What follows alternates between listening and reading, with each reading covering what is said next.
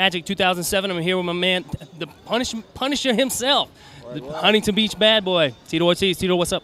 Good, man. It's chilling. Just out here enjoying Magic Show. You know, we got a booth going. You know, I've been wanting to do this the last couple of years. I just got to make sure that I have the right quality and of the clothing itself. You know, it really matters the most. I mean, as I started growing the company, is just make sure that everything that I'm going to wear myself ain't going to fall apart. The sewing's not going to rip apart. And through the trial I've been doing through the last, 7 years, I finally got up to the point now where I could come to Magic Show and I could be 100% behind my clothing company. And everybody who works with me, they do an awesome job. So it's just one of those things it's a company that's growing. It's a clothing company out of Orange County that, I started in '99 and I put my heart and soul into it. And what better word than punishment? Everyone in this world endures some type of punishment one time in their life, and, let's wear it. Yeah, absolutely. Now, you guys have seen me wear the punishment stuff on the show. Tito's been cool enough to take care of me in that aspect, sponsor the show. You guys have got even more cool-ass logos and designs that come out. Well, I mean, for us, it's every quarter. Every quarter we want to come out with some new gear. So there's always new gear coming out, always new stuff coming out. And the stuff that people like a lot, we'll keep it on the line. But it's just one of those things that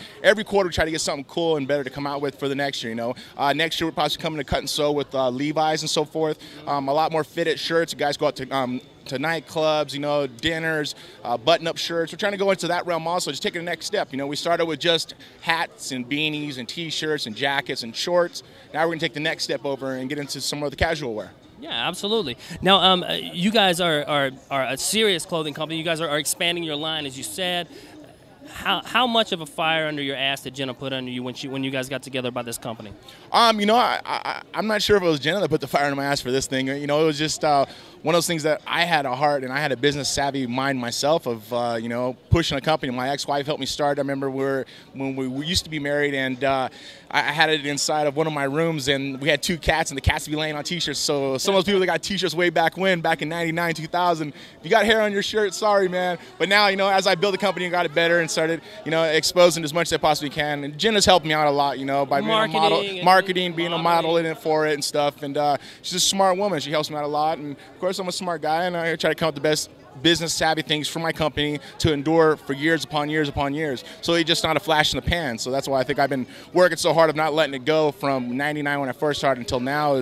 It's just a levels of work to keep pushing it each and every year. Absolutely. Tell me where your mind is right now with you having a fight coming up against Rashad Evans. Well, right now I go back home after the Magic Show and start training. I'll be fighting, I believe it's November 17th in Newark. I believe that's Jersey, I think. So I'll bring it to the East Coast. All people on the East Coast get a chance to see me in person out there, so you better buy your tickets quick. If not, buy it on pay-per-view, of course. But excited, man. The first fight I thought I won, but, they gave it a draw, so.